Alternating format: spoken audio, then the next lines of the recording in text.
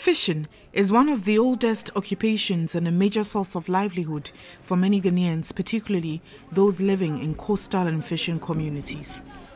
The recognition of the importance of the sector by governments over the years have instituted several measures aimed at improving the industry.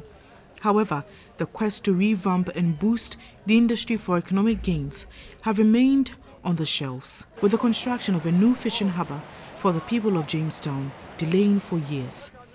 But the sector minister, Elizabeth Afoley, says the wait can no longer be entertained, adding there's need to create employment and improve opportunities for people.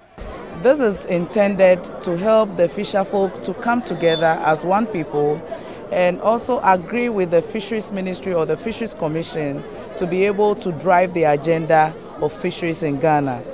Elizabeth Afoley gave the assurance at this year's Homowo Regatta at Old Accra.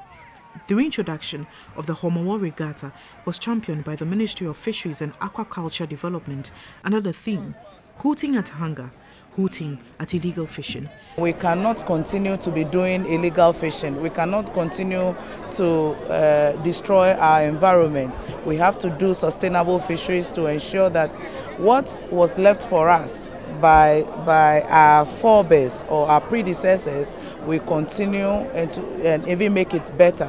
We cannot continue to lose our fish stock. Our fish stock is fast dwindling and we have to do something to save the situation, and this is what we can do. The minister expressed her excitement over the massive reduction in the activities of illegal fishing along our coastal areas. Series of both races, swimming and jama sinking, took the center stage.